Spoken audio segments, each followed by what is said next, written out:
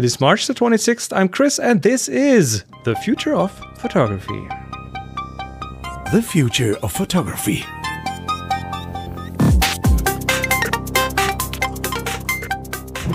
And of course, there's Jeremiah with me. Hello. Back. Well, I'm back in too. California. Everyone, you're back in California. I'm back on the show. Adrian is somewhere drinking beer or something along those lines. That's it. We saw his beer pictures. He must have had more than one, I assume. I have no idea, but he's enjoying the sunny weekend, and we're indoors. At least you have sunshine, I have sunshine, so that's a good thing. It's a very good thing. It's a little gloomy today, but I'll take it after 5 months of rain. So yeah, I'm good. So interesting topic you thought up for this composition, past, present, and future. And this is one of the things where my preparations for this topic, I only wrote down 2 words, then I added a bit more, but my notes say zeitgeist versus technology. Well, you're 100% right, because I know cinematically when I work with different camera operators, you realize over the years that you cannot teach composition. You can talk about it, you can have theory about it, but finally, you cannot ask somebody to compose something instinctively using a manual or a handbook. Yeah, they talk about Fibonacci and rule of thirds. We'll talk about all of that stuff. But still, if you know it, that doesn't mean that you have an eye for it. And that, so being able to compose, and I'm not arguing for one kind of composition over another as being more or less effective. I'm just saying that delivering one's intention in composition is something that really is instinctive, or you channel the zeitgeist to create it. It is I think we really have to look at these 2 different sides of it, because the zeitgeist or / fashion, whatever, is on vogue right now. What people are used to, that is one side of it, and then the other is the technology and the different the different kind of cameras and other developments that inform what compositions are easier to do. Or sometimes they dictate the compositions. I'm just thinking about like really early photography. Sure. We're looking at like cameras on tripods, long exposures. That is a certain type of composition or lends itself. Sure. And we cannot forget the human condition and our odd obsession with symmetry, though one could argue symmetry doesn't really exist in the universe. So there's a competing form of we tend to look at things that are beautiful through an analysis of symmetry. You know what? Instinctively. That I recently came across, because that's one of those, in air quotes, truths that you learn, that symmetrical faces are more beautiful in general, and you see that with certain people that are very symmetrical and some people that are not so symmetrical. And I just read a study yesterday, 2 days ago. I read about a study, and I read the abstract where they came up with that symmetry is something desirable, but it's just one hemisphere of the face, and it's usually the right hemisphere of the face as you look at it. That is the one when you mirror that, it looks nicer than the left one, which I found weird. I found really, truly weird. But that is weird. I'm going to try and do that with myself. Take some selfies and double it and flip it. And the left hemisphere, again, left from the watcher's perspective. As per that study, which I don't think it doesn't really make that much sense to me, but they say that the left hemisphere mirrored gives you more of an uncanny kind of feeling. Well, that's strange. It's very strange. It is. You know, when you talk about composition, I mean, there is what you talked about, the technical composition, like we go from a square format, a 4 by 3 You know, format.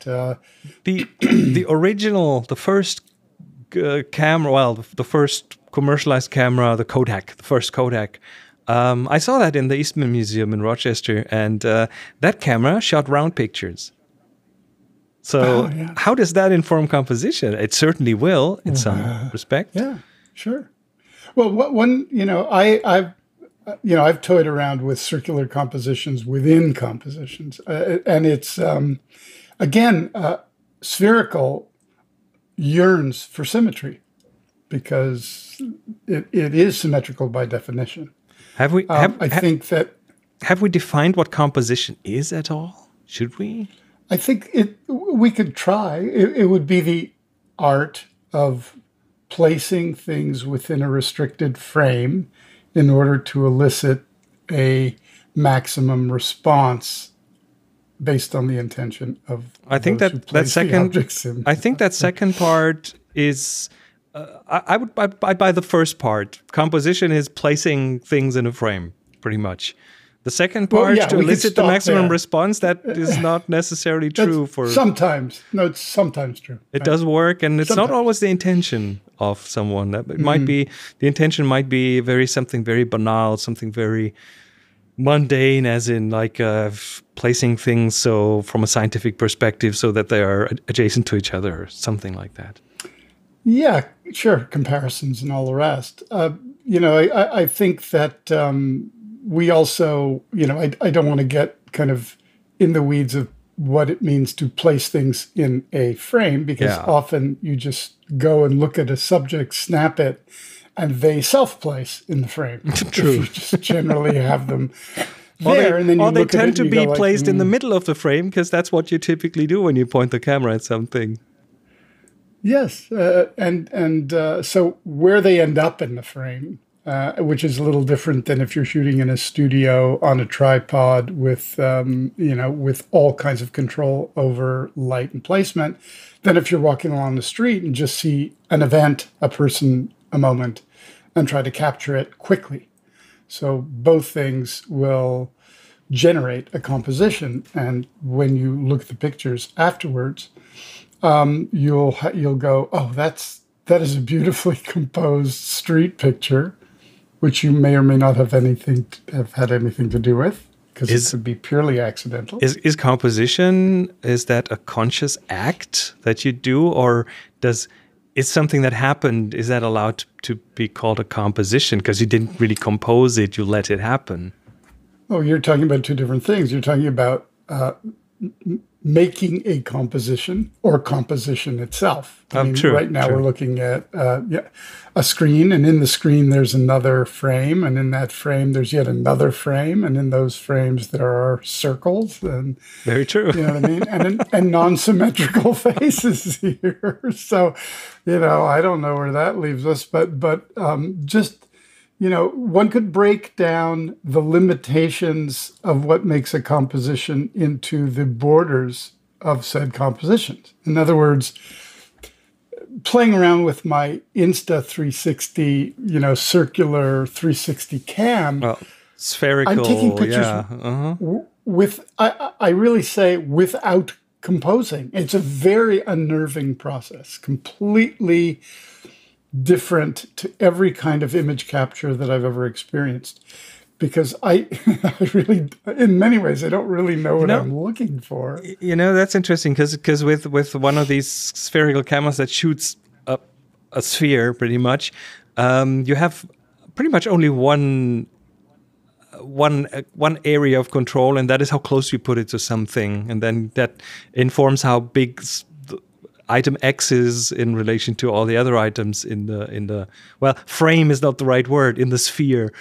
And but then, of course, what you do is, if you want to then adapt that later on into a format for a screen, then you compose it later. So what you do is, depending on how you will use it, is that you delay the act of composing to a later point in time. That's true, but the capture moment is not really a No, it's compositionally not. driven No, no. act. And I'm not quite sure what does trigger my instinct to push the shutter on the street. Generally, I'm just learning about it, so it's an exploration. I come up through limitations of frame. That's my go-to. And you're right. I have one of the first generations of the Ricoh Theta, which is the same thing. It's a spherical camera, and the process of composing, which is not composing, and taking the picture, finding that decisive moment to trigger the shutter is. For me, it lacks a certain amount of satisfaction. It's weird. I agree with you. Now, could we be talking about this really, in many ways, being the future of composition? And we've talked about this before with, cameras on the street, multiples of them, or little drones hovering everywhere and capturing exactly. stuff. Yeah. And when they're 8, 10, 12K, and one is able to stitch them all together for a continual view of, coupled with satellites of the entire planet in sharp detail, and one could have access to that, or one has access to one's 360, then the act of photography may just be one of capture. And then here's a question that is, or could be controversial. Is AI a possible solution to composition with enough input of what constitutes minimalism, how you define rule of thirds, Fibonacci, all of those kinds of things, randomness, center punch, symmetry? In other words, can one reduce that to code, input that with enough examples, throw in a 360-degree spherical image and say, please, computer, could you generate me the most beautiful image, right? Based on these parameters? Find images that adhere to certain parameters. Yes. That's it. I think, that should be possible as long as you can clearly define certain styles or have enough annotated examples to feed the algorithm to train it. But then it's not going to create anything new. It's just gonna it's a pattern matching operation of sorts. Well, at that point, maybe it won't create something new, but maybe it will. In other words, like those paintings that are created by AI after inputting, 1,000 portraits, 1,000 techniques, 1,000 different color spaces, and 1,000 different kind of old masters, and they generate something completely bizarre, which is often a work in and of itself, and often you have the code writers taking credit for that. Here's a thought experiment.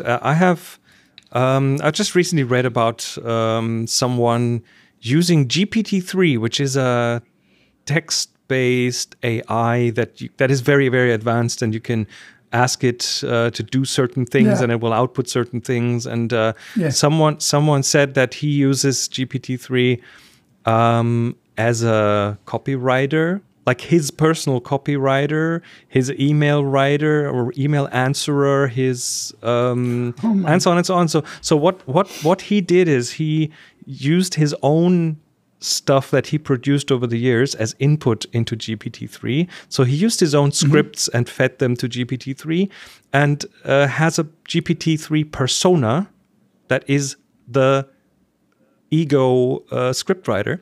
So whenever he needs an idea or something, he just tells that persona, give me 3 paragraphs of a short script of about this and that. Like, you need a good prompt, and then it will come up with something based on you. And the same is with emails. He fed a lot of emails and like prompts and replies into that thing and created an email persona. So now it's not the end all, but it's a starting point. It uses Sadly, that he as a has no starting more. point. Sadly, he has no friends left. The originality probably suffers, but just imagine you have a sphere of something. You think that there might be some really awesome compositions in there, and now you tell that AI, find me some very Jeremiah compositions from this sphere, and it spits out 3 or 4 that it, in air quotes, thinks might be stuff that. But then, of course, I'm looking at your body of work, and Pretty hard to do that. It is so varied. There is no Jeremiah style. There is several Jeremiahs in there. You know. I explore multiple avenues of Yes, you do. the same thing, basically. That's really it. Falsity in truth. I don't know. But in general, the technology will always inform composition. The cameras, again, they were very static in the beginning, and then they became smaller, and that enabled them to be moved around, and they got so small that like reportage photography was suddenly possible, street photography became possible, candid photography became easier. I mean, just imagine Ouija with this Graflex trying candid photography. Not as easy, but if you have a Leica, that will change the kind of photos that you can get.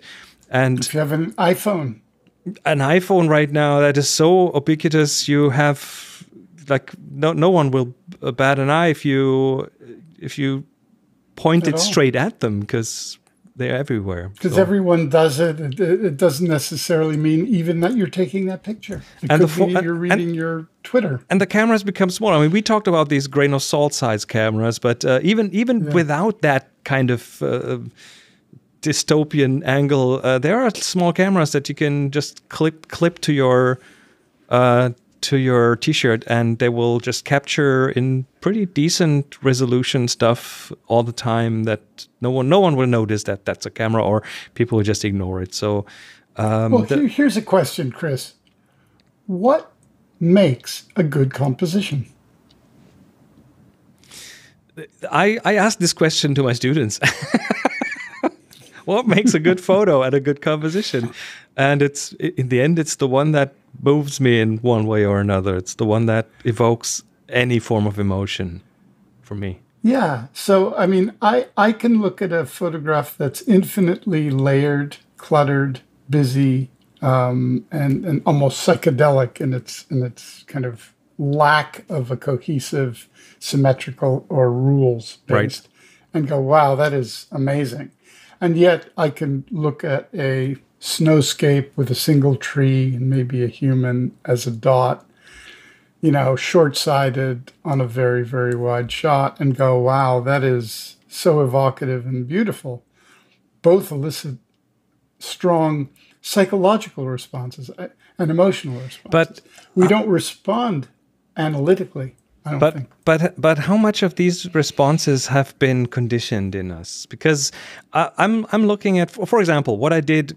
I lied. I did a little bit of prep by going to our kitchen and taking a couple of cookbooks out of the shelf, and I took one from the early 70s and one from now, and one from somewhere in the middle, because we have a good collection of cookbooks, and we do too. And in the 70s, if you look at those, there is photography in these cookbooks that is not necessarily dictated by the technology, but by the zeitgeist, but by what people liked to see in the style at this time. And if you look at the older stuff, there's like almost like opulent, overfilled still lives of things with additional stuff, fruit and stuff thrown in, and now and then in between it seems to have become a bit more minimalist, like almost like a Japanese garden, Zen kind of fashion, and it's fashion. And nowadays more people who are not professional photographers get into that field, so you get a bit of a mix up of things again. But interestingly enough, pretty good stuff. So people have more people have access to the tech to do it in a good way, and of course they also have a lot of access to YouTube and other places where you learn a lot, and that breeds a new generation of photographers with their own likes and dislikes. And so, but it has changed dramatically over the years, and some of it is tech informed. If you look at the colors in these old photos, the film did something else than digital does. Yeah. I think you're right, and I think that composition is culturally applied. I think that that's true. I'm not sure how it is, but I'm pretty sure it's done. And my own example of an evolution of my own compositional, appreciation is, I would say I've come of age in the era compositionally of 235 format, 166 format, 172. In other words, that's the Hollywood aspect ratios. Right, rectangular compositions. When and that's how I came of age. When I became a fashion photographer, I became enamored with Hasselblad 6x6 square format, which in many ways is the most difficult to compose effectively, but is the most satisfying for me. A great square image is just so powerful, and I'm not sure why that is. But recently, I guess because of the iPhone, when I first got my iPhone, started to take more pictures, I just always had to use it horizontally. But over the years, with the 16:9 or the 9:16 composition, which has become ubiquitous, right? Thanks to our smartphones, yeah. That's right. I've grown culturally to appreciate the kind of tall and narrow compositional frame, and I'm using it more and more. Part of it was the exploration even of NFT and how those tend to get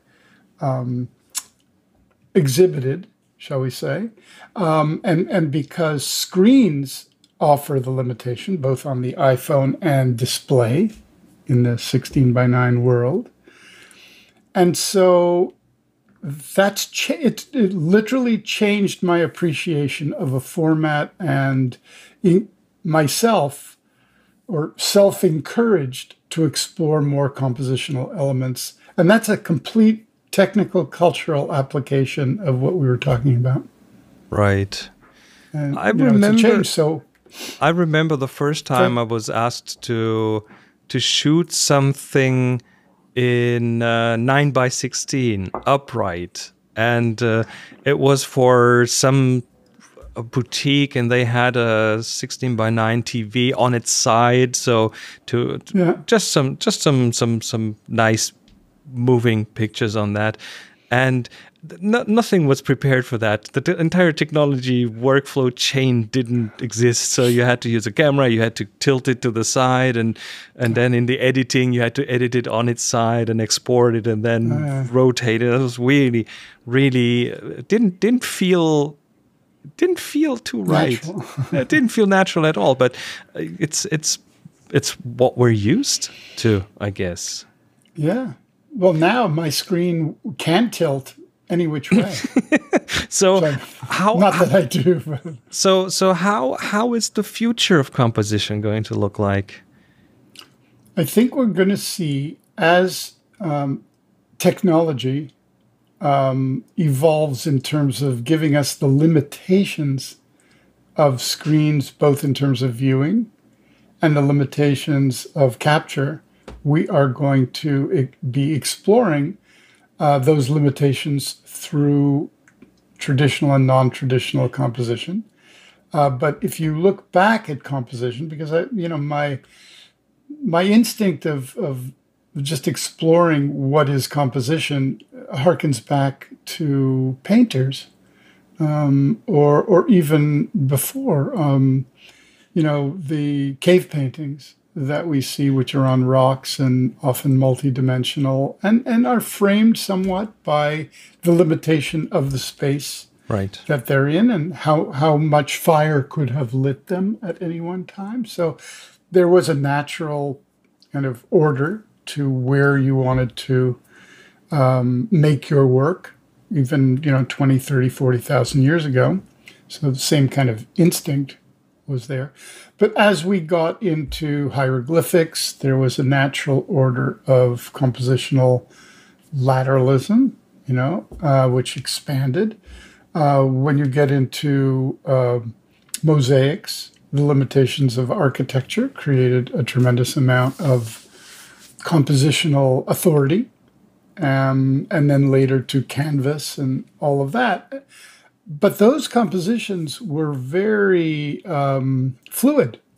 In other words, you could stretch a canvas, tiny, huge, small, wide, square, and when one looks at the history of art and painting, from not even talking really the Middle Ages would not be a great example because the limitations were then generally maybe more architectural based because of church and that kind of things. But even then, the size of the canvas, which would have to do with the materials available and how many of your if you had a studio, how many of your workers could prepare these things for the master.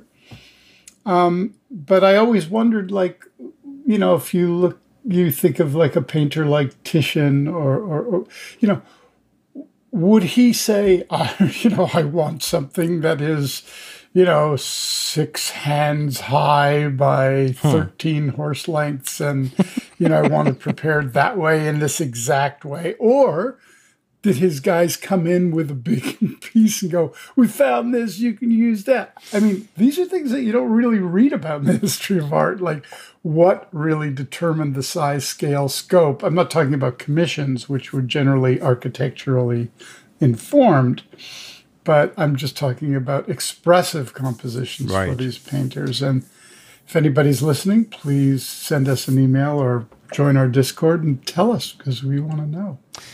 Yeah, I think my thoughts about the future are not along the zeitgeist, because I have no idea what fashion is going to be like in 10 years from now. I cannot predict that. I mean, fashion, maybe people who make fashion will predict that because they make it, but I'm not part of that group.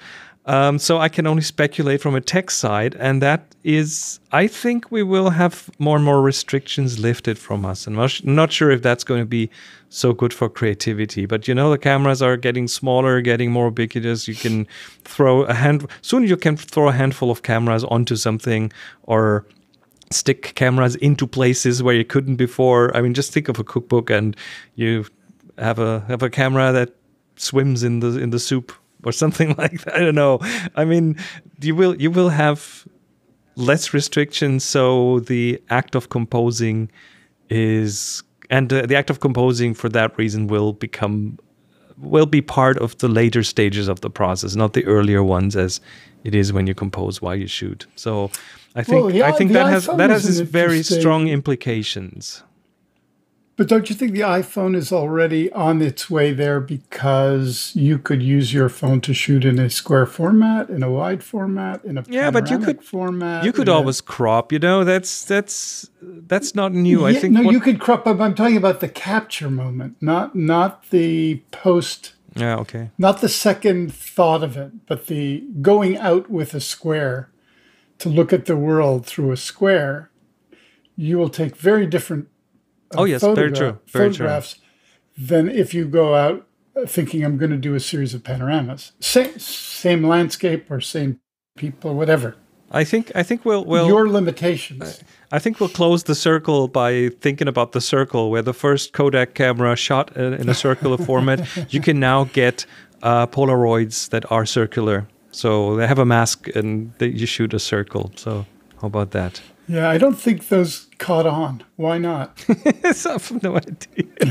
Why are we in circles here on the video version of this I podcast? don't know. I don't. We can make badges out of them.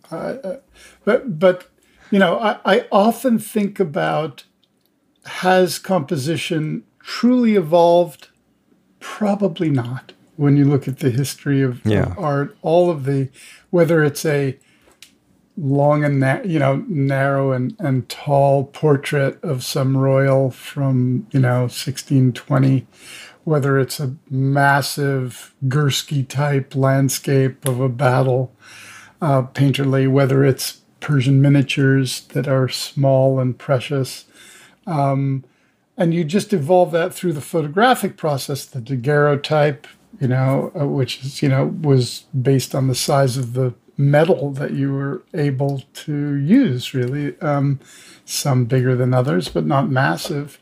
I think that we will get rid of more compositional limitations because of the 360 and our laziness and AI and the ubiquity, and be able to basically unclip our camera from the day and go, what did I see today? Maybe I can make some pictures out of the history of my 24 hours or something. That may be possible. And of course, we're assuming great quality throughout. Or when I say great quality, I mean the quality that we want, whatever that is. We'll become hoarders. We're going to be capturers and not consumers anymore. We just take pictures. Possible.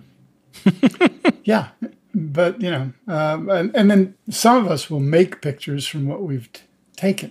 But I think the future of camera design, I always wonder, when you're thinking way out of the box, not like beyond AI or lens efficiencies or pixel densities, those kinds of things. If you're thinking of what is the most limitless of capture mechanisms, if I had to build one from scratch with no limitations, but all the technology in the world. Tap into your optical nerve. How about that? Like what would it be? What would it feel like? It's worth thinking about as we pick up our camera and be conscious of the limitation of our frame, which is, I think, why this kind of discussion about moving the definition of composition, which is inherent to every single picture we take, make, appreciate, display, we often don't think about it. We just respond to it, or we go, but when composition is there, I think it really is the limitations of what is outside the frame and not what is inside the frame. What you leave out of your image is as important as what you put in. Very well said. So, I guess we'll move on to the picks. I have come up with one. I know you don't. You didn't have one so far. So I'll give you 2 minutes to find one. In the meantime, sure, I am going to talk about one of my favorite cameras, and a very recent composition. Jeremiah, do you know, or you certainly have experienced the magic that can be in test shots, like you. Oh. You take pictures and you have these posing pictures. You have these now it counts kind of pictures, but then in between you take a test shot of a gray card or some, I don't know, corner of a curtain or something, and those sometimes end up to be the magical ones because there was no pressure, you didn't really compose anything. It just happened, and that so here's a test shot that that just came down from the stars, and it is James Webb Telescope test shot. I love this. So what we're looking at is test shot. They have finally, for one of the instruments, they have aligned the mirrors earlier than I thought, and I think earlier than they thought. And they pointed the telescope. Their what is it called? The NIRCam, the near infrared camera, the one instrument out of the 3 they have on board, and they pointed that at a very insignificant star somewhere far out and used it to test the sharpness of the system. And it comes back. This is an engineering picture. This is not a science picture. This is just to see if the camera works. But luckily they published that because you get a couple of things here. First of all, you get the star, and it's sharp, and it has this diffraction pattern that was predicted. That is pretty much comes from how the camera is constructed. But then you see like 100 or more galaxies in the background that have never been seen before by anything, not Hubble, not anything else, because that thing is capable of looking out into infinity pretty much, and especially time-wise back billions of years. And there's galaxies out there that, this is new stuff. It's just a test shot. This is definitely my favorite camera. It's wild. It's wild. This is my absolutely favorite camera. So I can't. And this is. Sorry, go ahead. What amazed me about this, and they were very kind of clear about it. Oh yeah, we finally focused on that star that we thought, and in another 6 months we'll be able to take our first picture. Right. This is okay. This is just a very early taste of a little star that is now famous, but no one really knows its name. in every one of those little galaxies, remember those are galaxies. Yes, with billions of stars in them. I mean, it's just every one of them. Yes, so it boggles the mind, and it makes us feel as insignificant as we should. It's akin to the Hubble's deep field pictures, where they pointed it at some seemingly empty space out there, and it came back after a billion. After days of exposure. It came back filled with galaxies, and they can now do this anywhere. And it turns out that wherever they point the telescope, it will come back with a whole bunch of galaxies and stuff. This stuff is everywhere. and we could say that everything in this picture doesn't exist anymore. Do we know? Do we know? It's definitely different. It's definitely different now. Yeah. But maybe they're still out there. If they think, they still think the universe is about 13, 14 billion years old. Let's figure out over the next couple of years if we might have to revise that number. Here is your pick. It is something. Speaking of composition, flexible. Thinking of something that is compositionally flexible, both in terms of wraparound and or size. It's pretty amazing, and the quality. It's a display. It's a display, and it's dazzling. This is the kind of thing you will see informs architecture, design.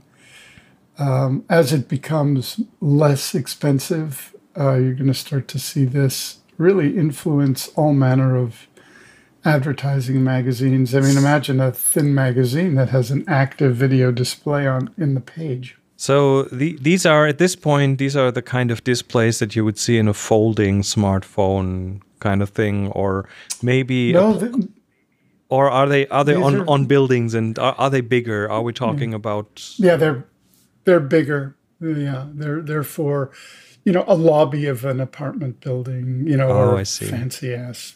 So you can wrap them around a pole, or adhere them to the shape of a wall, or of a sphere, or whatever you want to do with it. Awesome. Yeah, they're quite amazing. I mean, they're only a millimeter thick. So just think of that. That's the dream I had when I was 16, that one day we would have monitors that would roll up and we could just put somewhere without taking up any space. And if you needed it, you would just pull it out like an old scroll with stuff written on it, but it's a display. Yeah. And here you go. There it is. It's right there. Only took 30 years. Yeah, wonderful. Probably more like several thousand years. Very true. Anyway, yeah. So let's keep thinking about composition, because it is something cultural, it is something technical, it is something aesthetic, it's learned, but it's worth thinking about. It's amazing. composition in the past, in the present, and in the future. If you want to get into contact with us, you can of course do so at on our Twitter account, TFOPNow, or on our Discord, which is linked in the show notes. That's a great place to have discussions, show off photos, and yeah, just get philosophic about these kind of things, and maybe even get something tangible out of it. So we'll be back soon again, hopefully with Adrian again. And until then, everyone, take care, get in contact, and tell others that we're here. We'll be back soon. Bye for now. Bye all.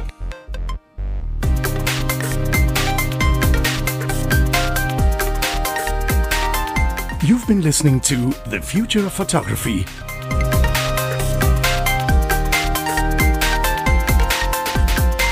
Subscribe to the show wherever you get your other podcasts. Find the show notes and more information at thefutureofphotography.com.